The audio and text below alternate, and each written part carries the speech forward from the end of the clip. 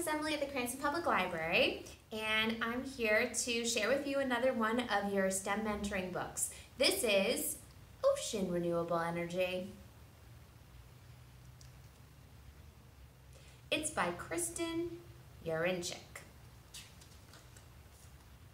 The ocean floor has been a source of energy for many years. We use this energy in the form of oil and gas.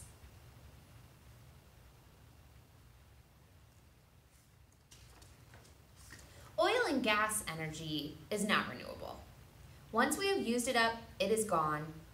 But we can also get renewable types of energy like wind. We build windmills or wind turbines to capture that power. There are some turbines. The motion of the ocean can be another source of energy. Tides come in and out. Waves move up and down. The ocean is fun to play in, but it can also be very powerful.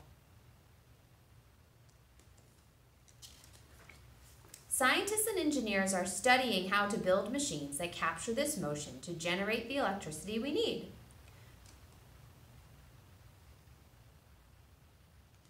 Rigs that drill for oil are big as skyscrapers.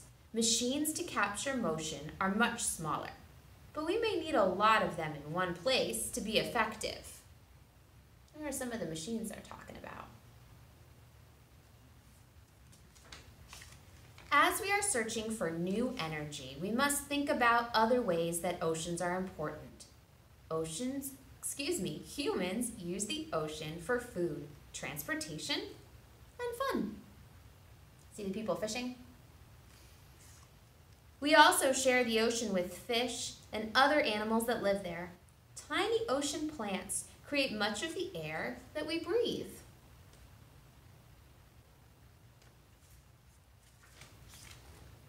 We need to make sure that new renewable energy technologies are safe for animals and people. What animals do you see in that picture?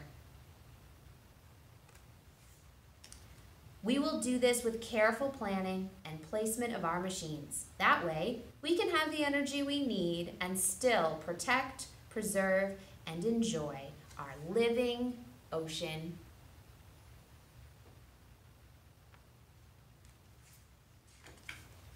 It has two ideas for us at the end.